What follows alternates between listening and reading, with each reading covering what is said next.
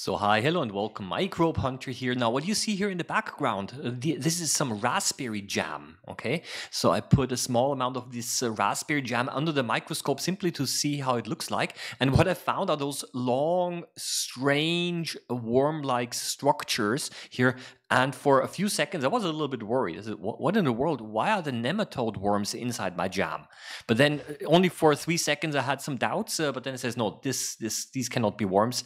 There are way too many of them. They might have a little bit the similar size of those worms, but no, these cannot be worms. And they're not moving either, but maybe they were just killed during the boiling process of making the jam. But still, no, these cannot be worms. So I wanted to find out what they are. Actually, they are quite interesting structures. In order to find out what they are, I decided to put a raspberry directly under the microscope. So I still had some frozen raspberries inside my freezer.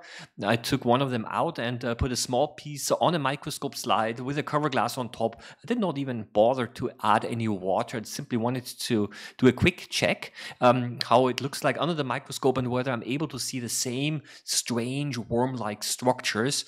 And yeah, indeed, I was able to find them here. So that is the raspberry directly under the microscope. Those round bubbles that you see, well, these are just air bubbles, but there are many of those long worm-like structures in here. And what are they? Well, obviously they are not worms, luckily not, but there's a so-called trichomes, and trichomes are plant hair, and a raspberry has a lot of them. Okay, so these are simply a normal part of a raspberry. Many other plants also have them, but especially raspberries. So the question is now, why? What's going on here? Why do raspberries have those hair? And as a matter of fact, it's quite interesting because those trichomes, and here you see them actually on the surface of the raspberry as well. Those trichomes actually have multiple functions inside the raspberry. And one of the important functions is protection against insects. Raspberries, as we all might know, have a very thin and delicate skin. So raspberries are very attractive fruits for insects because insects simply might puncture the fruit to suck the raspberry juice. And this, of course, will harm the raspberry. And if you start to introduce some fungi, then the raspberry might become moldy. And one way of protecting itself from those insect bites is by growing this fuzzy layer of trichomes on the surface of the raspberry.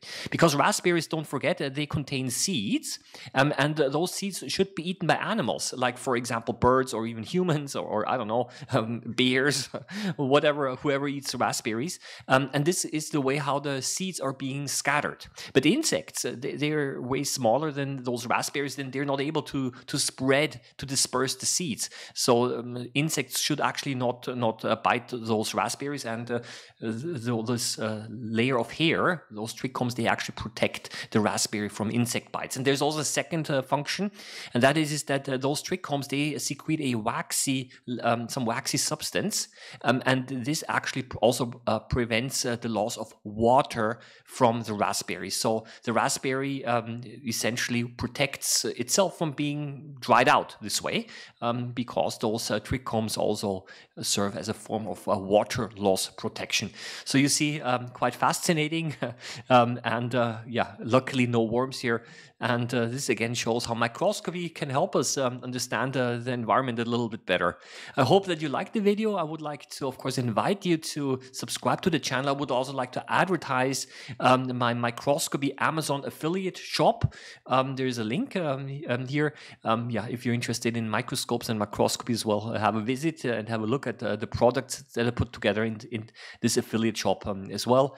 But for now, I wish you all the best. Happy microbe hunting as always, and see you around next time.